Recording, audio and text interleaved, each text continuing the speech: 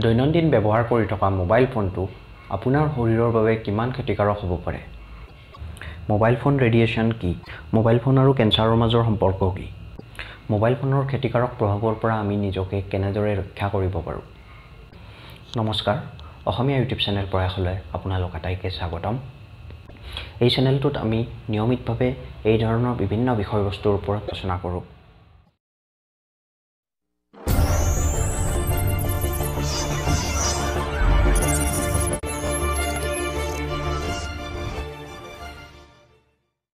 শতিকাত mobile phone আমাৰ দৈনন্দিন জীৱনৰ এক অপৰিহাৰ্য অংশত পৰিণত হৈছে।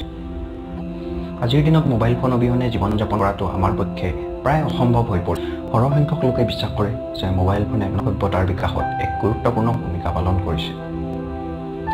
কিন্তু মোবাইল ফোনৰ পৰা আমাৰ জীৱনত হ'ব পৰা লোকচানত কোনো গুণে কম নহয়। আৰু ভয়ংকৰ কথাটো হৈছে যে মানুহ যেনেদৰে মোবাইল ফোনৰ বিভিন্ন ধৰণৰ ইতিবাচক গুণবোৰৰ বিষয়ে জ্ঞাত, তাৰ তুলনাত মোবাইল ফোনৰ পৰা হ'ব পৰা বিভিন্ন ধৰণৰ ক্ষতি সম্পৰ্কে সম্পূৰ্ণৰূপে অজ্ঞাত।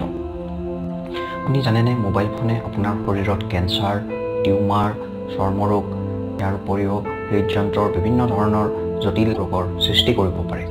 আজিৰ এই ভিডিঅ'টোত আমি মোবাইল ফোনৰ অপকাৰিতাৰ বিষয়ে বিতংভাৱে আলোচনা কৰিম। অলপতে ৱৰ্ল্ড হেল্থ অৰ্গেনাইজেশ্যন অৰ্থাৎ WHO জনাইছে যে মোবাইল ফোনৰ ৰেডিঅ' ফ্ৰিকুৱেঞ্চি বেছ ষ্টেচনৰ ৰেডিঅ' ফ্ৰিকুৱেঞ্চিতকৈ প্ৰায় 1000 গুণ বেছি। গতিকে এইটো নিশ্চিত যে মোবাইল ফোনৰ অত্যাধিক ব্যৱহাৰৰ ফলত আপোনাৰ শৰীৰত বিভিন্ন প্ৰকাৰৰ ৰেডিয়েশ্যনৰ প্ৰভাৱ বৃদ্ধি পায়। আৰু ইয়াৰ পৰা জানিব পাৰি যে অতিমাত্ৰা মোবাইল ফোন ব্যৱহাৰ কৰা ব্যক্তিৰ ব্ৰেইন টিউমাৰ হোৱাৰ সম্ভাৱনা প্ৰায় 10ৰ পৰা 20 গুণ বৃদ্ধি পায়। আৰু এই টিউমাৰে অৱশেষত কেঞ্চাৰৰ ৰূপ লয়। মোবাইল ফোনৰ দ্বিতীয়টো ক্ষতি হ'ল আমি প্ৰায়ে শোৱাৰ সময়ত ছ'চিয়েল নেটৱৰ্কিং ছাইটত এক্টিভ হৈ থাকোঁ।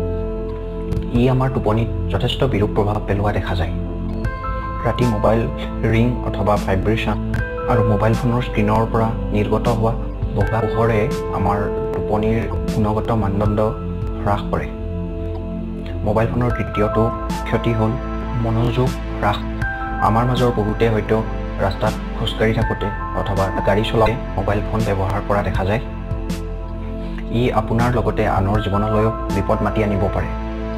এটা সমীক্ষাৰ পৰা জানিব পৰা গৈছিল যে মোবাইল ফোনৰ ব্যৱহাৰে ৰাস্তাত ট্ৰেফিক দুৰ্ঘটনাৰ পৰিমাণটো যথেষ্টখিনি বৃদ্ধি কৰিছিল। মোবাইল ফোনৰ পৰা নিৰ্গত হোৱা ৰেডিয়েশ্যনে আমাৰ শৰীৰত কেঞ্চাৰটো কৰেই, তাৰ লগতে হৃদপিণ্ডৰ ওপৰতো এক বিৰূপ প্ৰভাৱ পেলায়। ৰেডিয়েশ্যনে RBC অৰ্থাৎ লোহিত ৰক্ত কণিকাৰ ওপৰত প্ৰভাৱ পেলায় আৰু তেজত হিমগ্ল'বিনৰ পৰিমাণ হ্ৰাস কৰে। ইয়াৰ ফলত বিভিন্ন প্ৰকাৰৰ হৃদপিণ্ডৰ ৰোগ হোৱাৰ আশংকা বৃদ্ধি পায়। মোবাইল ফোনে কৰা আন এটা ভয়ংকৰ ক্ষতি হ'ল যে মোবাইল ফোনে শিশুৰ ব্ৰেইনত ইফেক্ট কৰে। প্ৰাপ্তবয়স্কৰ তুলনাত শিশুৰ ব্ৰেইনে মোবাইল ফোনৰ ৰেডিয়েশ্যনটো অধিক পৰিমাণে এবজৰ্ব কৰে আৰু তাৰ পোনপটীয়া প্ৰভাৱ পৰে তেওঁলোকৰ স্নায়ুৰ ওপৰত। শিশুৰ মস্তিষ্কৰ যিটো খোলা থাকে সেইটো যথেষ্ট পাতল আৰু সৰু হয়।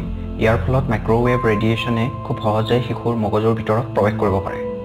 এটা পৰীক্ষাৰ পৰা গম পোৱা গৈছিল যে চেলফোনৰ ব্যৱহাৰে আমাৰ মগজুত থকা ইলেক্ট্ৰনক 1 হাৰ্টজলৈকে চাৰ্জ কৰি দিয়ে। মোবাইল ফোনে আমাৰ চকুৰো যথেষ্ট ক্ষতিসাধন কৰে। মোবাইল ফোনৰ অত্যাধিক ব্যৱহাৰে আমাৰ চকুৰ পাৱাৰ হেৰুৱাত যথেষ্টখিনি অৰিহণা আগবঢ়ায়। ইয়াৰ উপৰি ই ড্ৰাই আই অৰ্থাৎ শুকান চকু নামৰ সমস্যাৰ সৃষ্টি কৰে। ঘন জনবসতিপূৰ্ণ অঞ্চলত মোবাইল টাৱাৰৰ উপস্থিতি বিপদজনক হ'ব পাৰে। আজিকালি মোবাইল ফোন টাৱাৰৰ সংখ্যা যথেষ্ট পৰিমাণে বৃদ্ধি পাইছে। মোবাইল টাৱাৰে তাৰ চাৰিওফালে এক বৃহত্তৰ অঞ্চল জুৰি এটা ৰেডিয়েশ্যন জ'ন সৃষ্টি কৰে। নিয়মিত এই ধৰণৰ ৰেডিয়েশ্যন জ'নৰ সন্মুখীন হোৱাৰ ফলত আমাৰ শৰীৰত বিভিন্ন ধৰণৰ ৰোগৰ সৃষ্টি হ'ব পাৰে। ইয়াৰ ভিতৰত অন্যতম হ'ল চকুৰ কেটেৰেক্ট, থাইৰয়ড গ্ৰন্থিৰ বিসংগতি, হাঁওফাঁওৰ ৰোগ আৰু লগতে প্ৰজনন ক্ষমতা। এইবাৰ আমি আলোচনা কৰোঁ মোবাইল ফোনৰ পৰা আমাৰ শৰীৰত হ'ব পৰা ক্ষতিৰ পৰিমাণটো হ্ৰাস কৰাৰ কাৰণে আমি কি কৰিব পাৰোঁ। আমি ফোনত দীঘলীয়া বাৰ্তালাপ কৰাৰ সময়ত হেডফোন অথবা স্পীকাৰৰ ব্যৱহাৰ কৰিব লাগে। ইয়াৰ ফলত ৰেডিয়েশ্যনৰ প্ৰভাৱটো পোনপটীয়াভাৱে ব্ৰেইনৰ ওপৰত নপৰে। যেতিয়া নেটৱৰ্ক ছিগনেল দুৰ্বল হৈ থাকে তেতিয়া কল কৰাৰ পৰা বিৰত থাকিব। কিয়নো যেতিয়া সিগনেল কম থাকে তেতিয়া সেলফোনে অধিক ৰেডিয়েশ্যন ইমিট কৰে মোবাইল ফোনক ৰাতি গাৰুৰ তলত কেতিয়াও নাৰাখে যেন কিয়নো তেতিয়া ফোনৰ পৰা নিৰ্গত হোৱা ৰেডিয়েশ্যনে ডাইৰেক্টলি ব্ৰেইনত এফেক্ট কৰিব পাৰে গতিকে হোৱাৰ সময়ত মোবাইল ফোনটো যিমান পাৰি আঁতৰত ৰখাটো ভাল ৰাস্তাত খোজ কাঢ়োঁতে গাড়ী চলাওঁতে অথবা লিফ্টত থকা সময়ত মোবাইল ফোনৰ ব্যৱহাৰ নকৰাকৈ থাকিব পাৰিলে ভাল গৰ্ভৱতী মহিলাই যেন মোবাইল ফোনৰ পৰা যথাসম্ভৱ দূৰত থাকে কিয়নো প্ৰাপ্তবয়স্কতকৈ শিশুৰ ওপৰত মোবাইল ফোন ৰেডিয়েশ্যনৰ প্ৰভাৱ অধিক হয় গতিকে আজিৰ ভিডিঅ'টোত ইমানখিনিয়ে কিন্তু সামৰণি কৰাৰ আগতে আপোনালোক আটাইকে মোবাইল ৰেডিয়েশ্যনৰ ফলত হ'ব পৰা এক আশ্চৰ্যকৰ ঘটনা দেখুৱাবলৈ ওলাইছোঁ এইখিনিতে এটা বিনম্ৰ অনুৰোধ যদিহে ভিডিঅ'টো চাই ভাল পালে তেনেহ'লে লাইক বাটনটো ক্লিক কৰিবলৈ নাপাহৰে যেন যিসকল লোকে পোনপ্ৰথমবাৰৰ বাবে আমাৰ চেনেলৰ ভিডিঅ' চাইছে তেওঁলোকক আমাৰ চেনেলটো ছাবস্ক্ৰাইব কৰাৰ বাবে অনুৰোধ জনালোঁ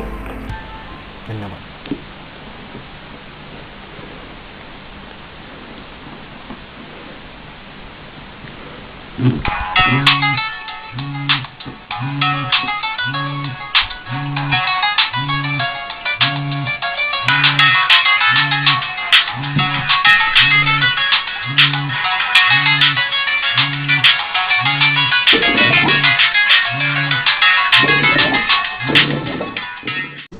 Make it 50.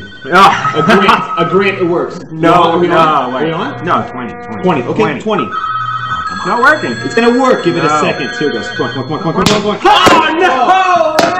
That's crazy. Oh, that's too much. I told you. No way, Yes. Voilà, comme ça. Vas-y, basta. Il est où le portable? Il est un... Michel, tu dors, je te l'ai déjà dit. Tac. Oh, ça va. Tac. Bien comme ça. Voilà. Bon. Vas-y. On appelle. C'est prêt? Vas-y, commence à Allez, vas-y. Moi, c'est parti. Go. Je suis bon.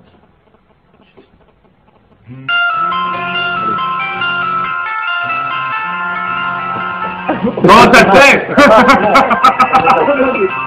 Oh,